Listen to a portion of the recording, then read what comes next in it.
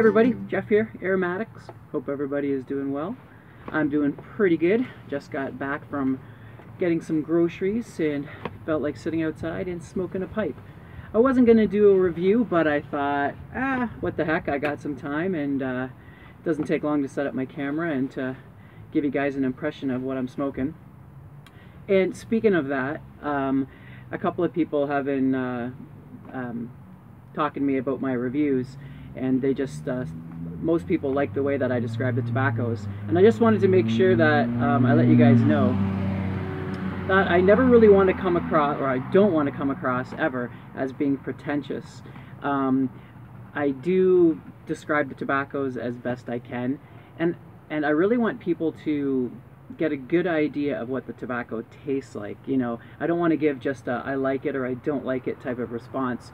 I want people to be able to, you know, watch a review and be able to hear all the little nuances that I'm pulling apart, and then maybe they can even listen to other reviewers that might have a different take on it, and they can kind of put together an idea of what that tobacco is, so they can, if they're interested in a tobacco, they can spend their hard-earned money on a tobacco that they have a pretty good idea of what they like.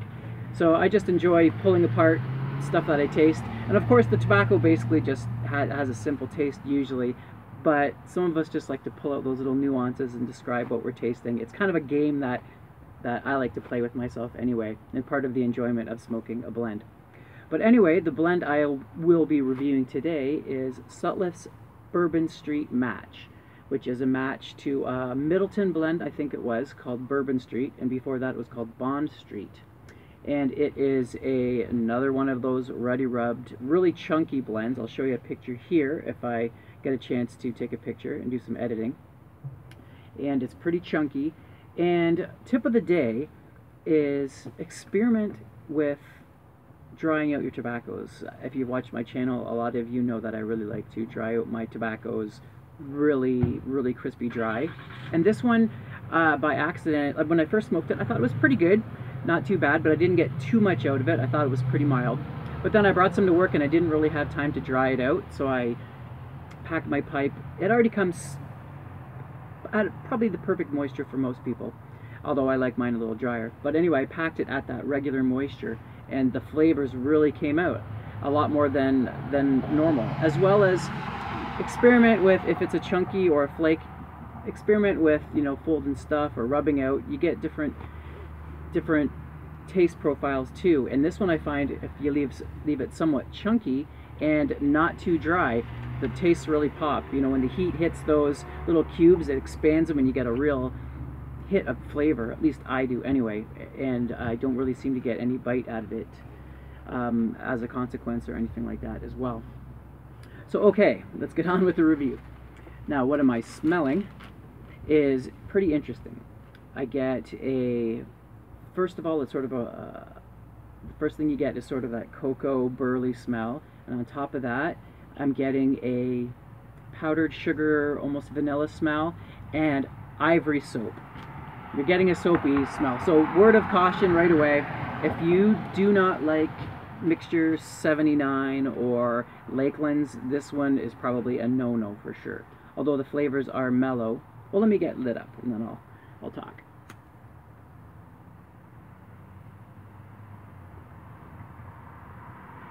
Smoking my calabash corncob pipe. It's got a nice little chamber in there. I got a filter in there as well for a super dry smoke. So on first light up, kind of is a little bit mild. You get that sweet sugary taste. The burley is in the background. It's the toppings that pretty much stand out. A little bit of Cavendish in there. Oh, it's mostly a burley with a little bit of Virginia and a little bit of Latakia and a little bit of Preak, although you can't really taste any of those condiment tobaccos. They just kind of go together, make it taste like a basic ready rub. And there, I just got a hint. You get like punches of flavors here and there, and that was where I got that ivory soap hit right there.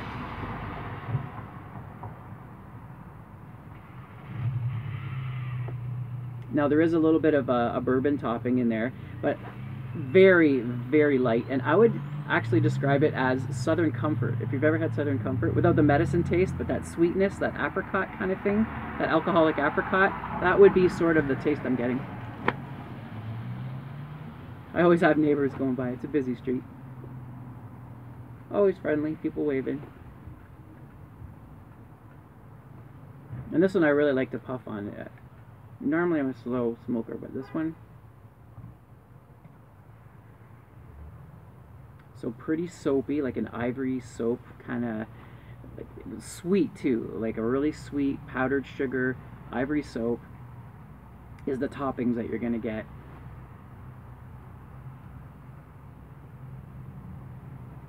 I love it. I love weird blends. I didn't think I would at first. I was kind of like, this is a sleeper blend. I probably won't like it. In my first smoke, I didn't get much out of it.